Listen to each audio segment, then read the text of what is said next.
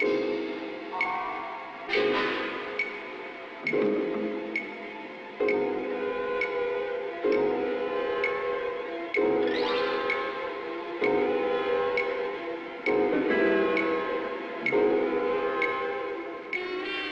one magical, haunted evening each year when all the scary creatures come out to prowl through every neighborhood. But here's the scariest monster of all. Do you know why? This little witch doesn't know it, but she's taking some frightening chances of being hurt, maybe badly hurt. Her costume is very, very dangerous. Can you see the things that make it dangerous? What about that mask?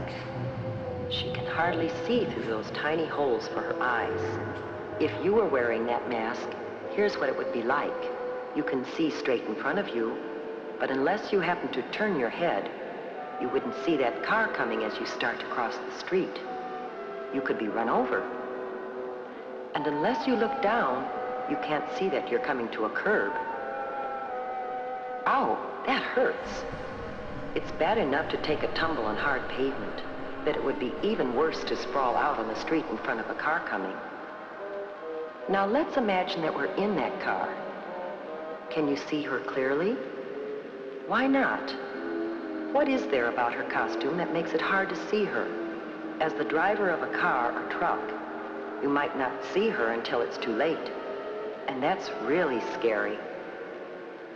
Before we think about some ways that the little witch could see and be seen better, let's take another look at her costume.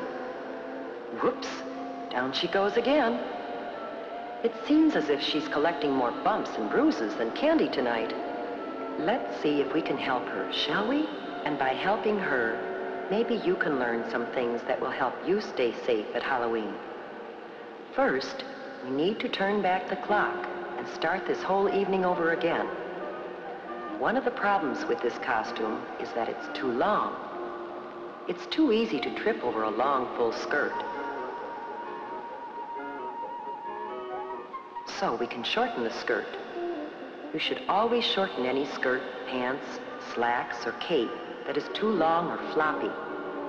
Now, the broom. That's a clumsy thing to carry, and it's something that you're likely to trip over in the dark.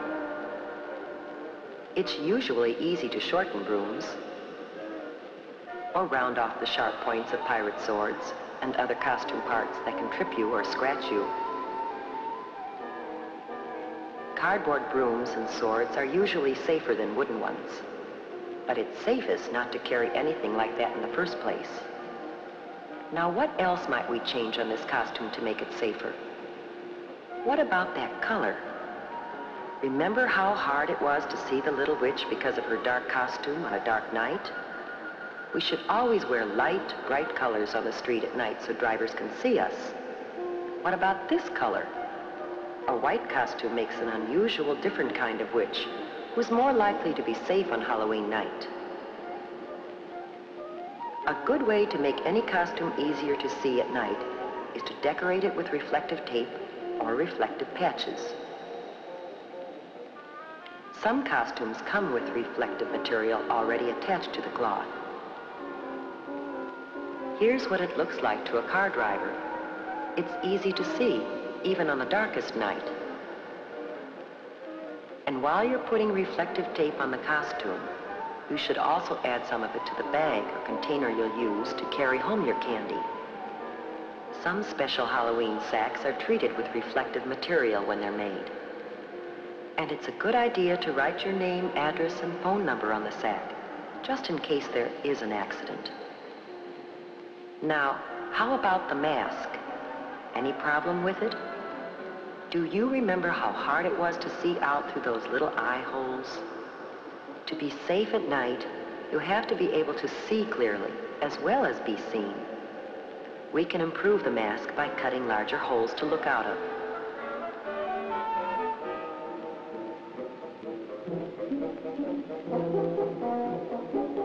There, that's better. That's better.